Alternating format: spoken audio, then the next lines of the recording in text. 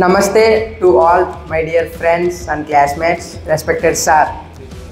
Before going to start this session, I would like to thank my team having 7 members named Ram, Madhu, Pavan, Subbu, Jairam, Arjun and Navadip. My team helps me to notice some important points in the session fast food. Nowadays, in business sector, so many investors like freshers try to start fast foods in their area, or the people where visited the malls and some marts areas.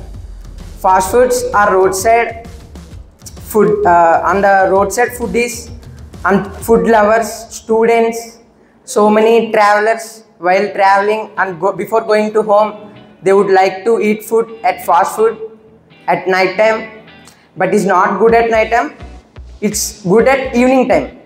Before going to bed, it takes some time to digest, and at evening time we'll eat fast food and it does not affect our body.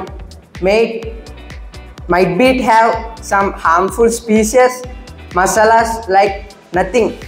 Our body can digest everything. Our digestive system have some regulations that food taken at some time. Like that, so many people but tries to eat night time only. That's a bad habit, not like bad habit, something related to that. And some foodies like to eat and cook fast foods, and so many chefs were coming from other states.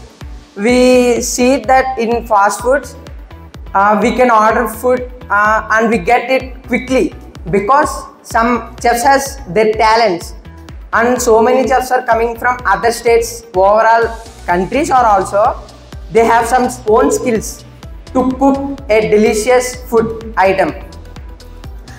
And a basic of fast foods are mainly it was constructed at roadside or some places which has so many people coming and going to other purposes.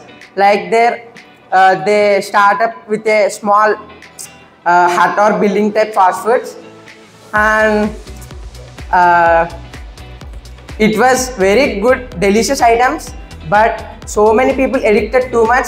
It was not correct, but eating once a week or twice a week is good for our health. We are just students and we will try to avoid, but not completely, eating thrice or twice a week. It's for good for our health. Is it correct or not?